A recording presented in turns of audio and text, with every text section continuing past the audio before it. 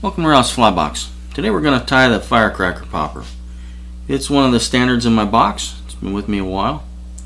Let's go over how we tie it. I start off with a size 2 Gamakatsu stinger hook and flat waxed black thread. And we're going to start our thread right about even with the point of the barb. We don't want to move it forward onto the shank just yet. We're going to bring it back to where the bend starts.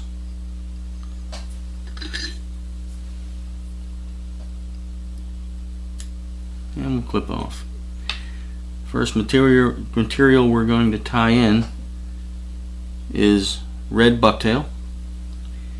And take a small section. You don't want to overdo it on this part. I may go a little bit quick here because bugs can take a while, and I know videos, for the sake of videos, nobody wants to watch a 20-minute video on one fly. And I hand stack it. I just sort it by hand when I'm tying in a tail on a popper. I'm going to tie it in about 1.5 times the hook size. That should about do it. And then I will trim it off about a 1/4 inch butt section. I'm going to tie it in right over that small thread base that we just tied in right there.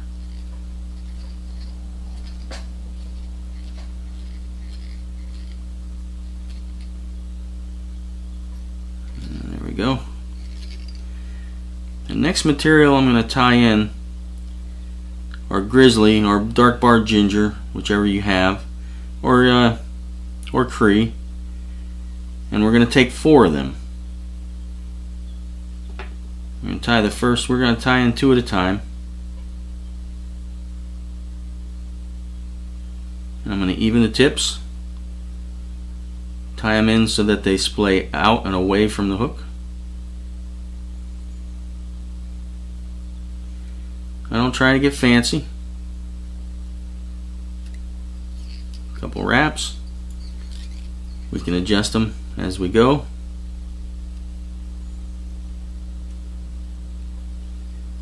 I tied those a little bit low on the hook.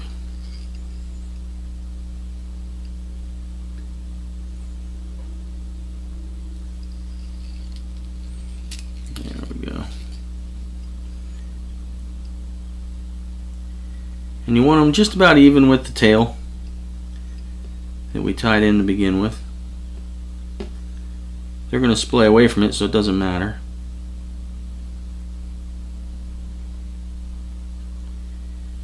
Even the tips.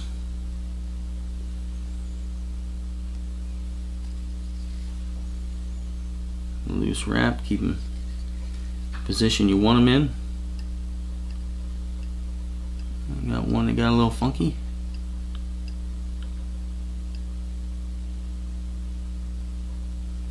There we go. Tie them down tight so they don't spin on you.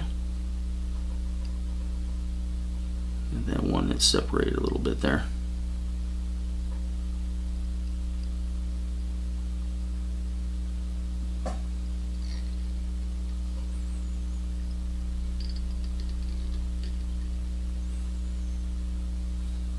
There we go.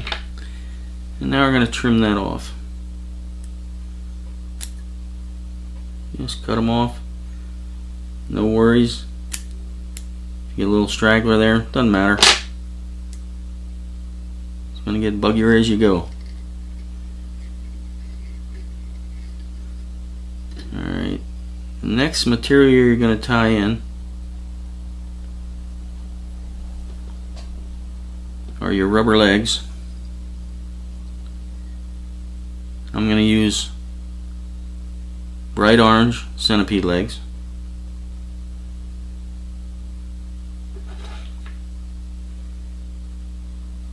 And we're going to take both of them at once, wrap them around your thread, keep them even, and bring them to the top on that thread right there, and take the near ones, bind them down, and take the ones that are going to be on the far side of the hook. It'll basically make a bite, tie them down.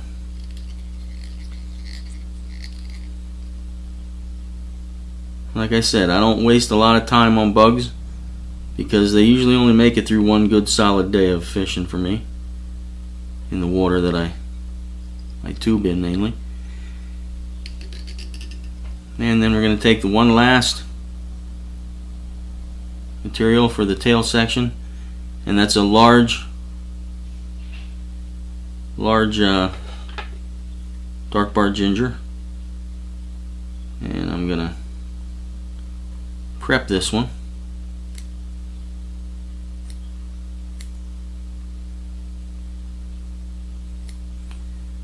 Like I would a normal hackle, and tie it in wet fly fashion, meaning shiny side towards me.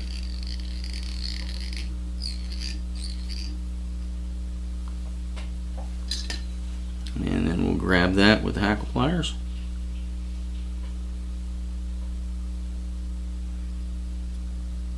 Make sure we don't grab those rubber legs wrong.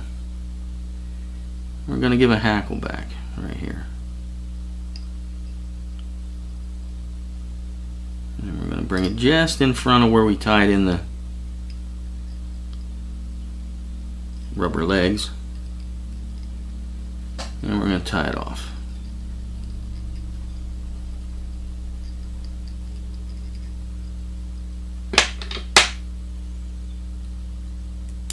Clip our excess.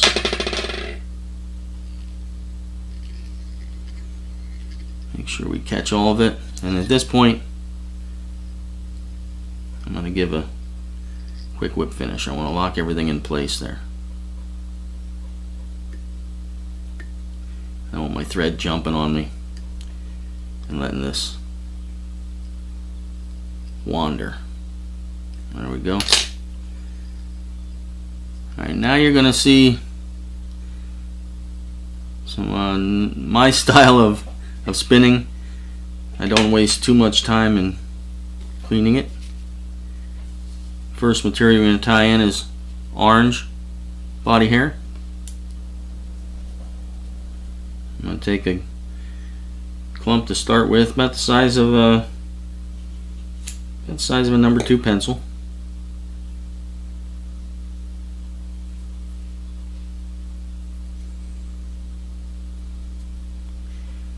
I'm going to clip it off. This first one, I'm going to leave the tips on.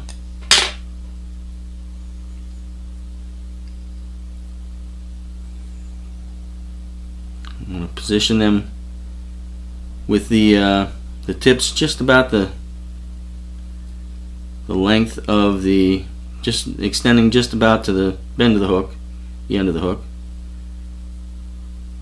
Tie it in on top. I'm going to keep it on top.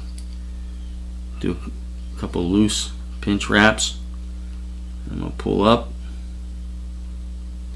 get that to flare, keeping my hair on top for this first one. And I'm going to press it back and tie back into it a little bit right there. Number 1. We're going to put about 3 stacks. We should be able to fit about 3 stacks in here of the orange. I like to trim it off, cut the tips so they don't get tangled around when I'm spinning.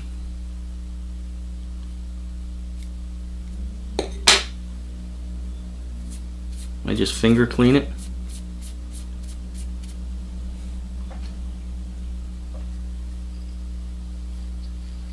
Wrap it in. Get it spun. Pull it back. I don't don't use stackers. I don't really want to spend the time with stackers. Give a couple wraps. So this isn't necessarily going to look like a commercial spun bug, because it's not. I'm getting the results I want out of it.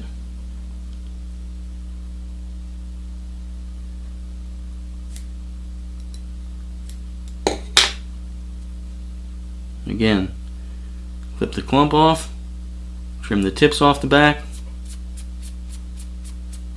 finger clean the base or the butts.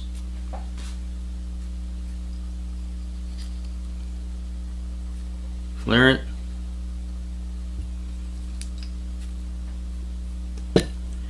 Push it back by hand. Like I said, I like to do about 3 stacks of orange.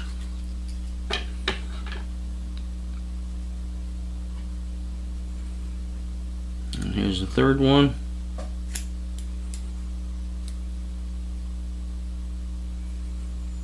Again, clip it off.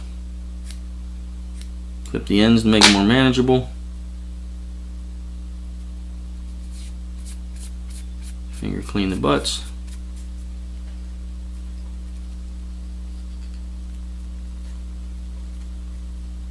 Spin it on.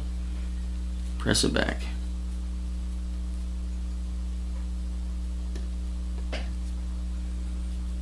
Pull it back. And you're done with the orange. Next material you're going to tie in is brown body hair. And we're going to do the same thing. You usually get about 2 stacks of brown in the front.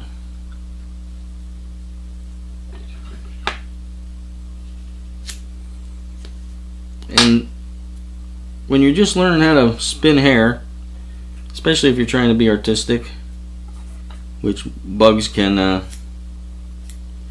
certainly lend themselves to.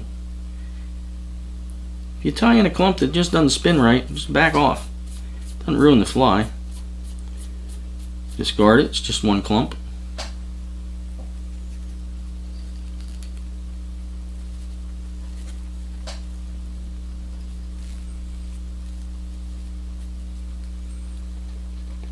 Push it back.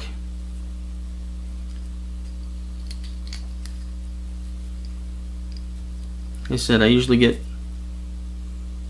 2 stacks in with the brown.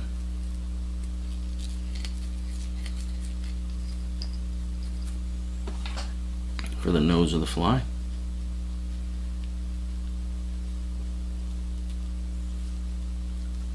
And this will be the second one. If you need more, you can add it. Clip the tips.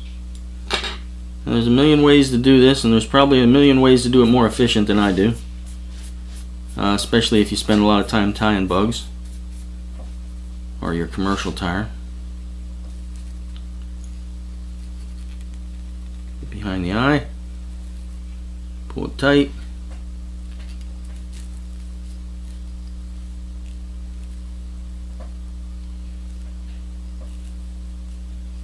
Wrap it back.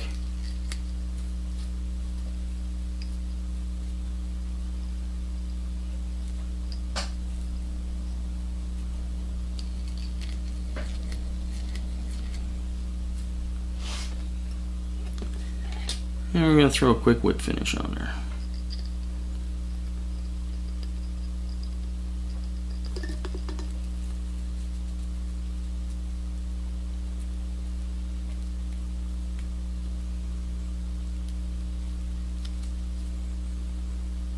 Get that locked in place.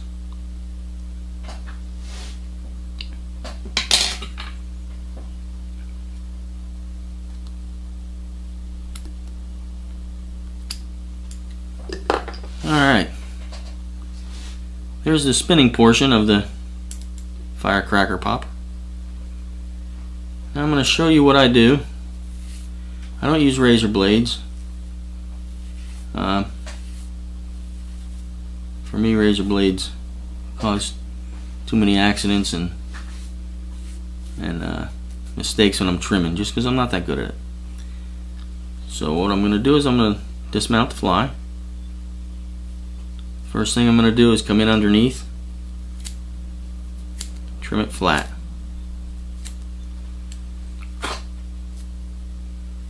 You have to get it right the first time.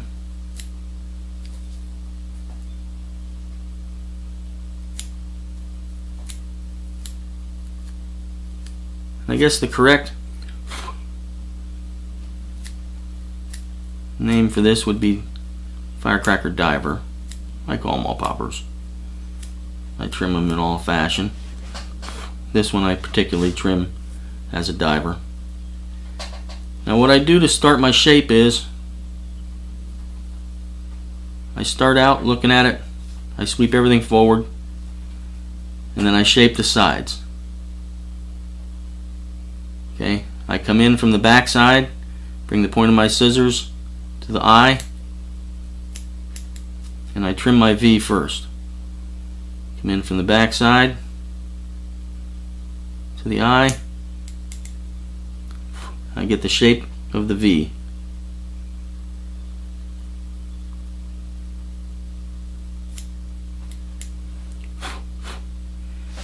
And once I have that, I come in from the top, do the same thing. Get my shape. Usually about 3 cuts and I've got the shape down. Round it off.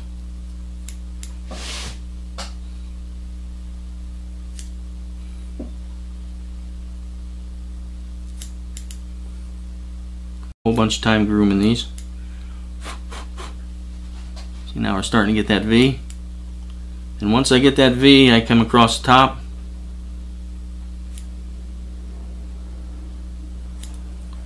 I cut the collar to shape, roughly, just so I have something to work with, so I have a pattern.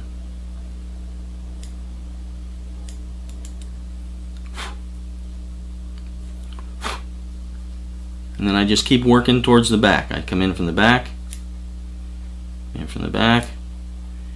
Once I cut that first V, I don't trim that any shorter. I just follow that as a guide.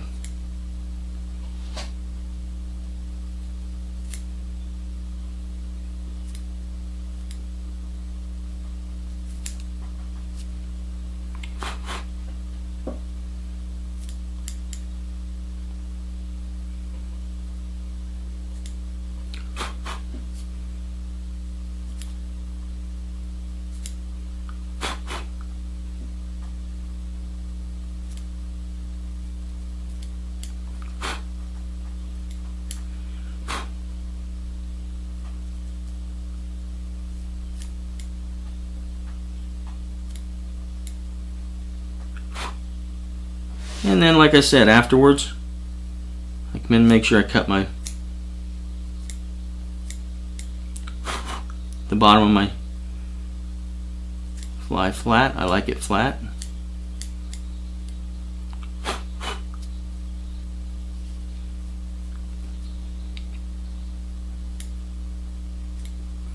Trim off the stragglers that I have.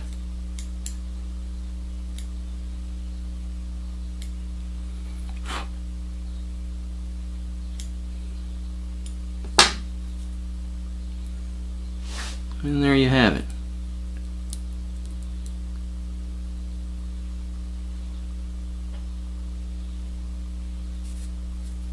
The Firecracker Diver. Now you can get as meticulous as you want with it. You can work on it until you can put eyes on it. You can do whatever you want. This is how I fish it right here.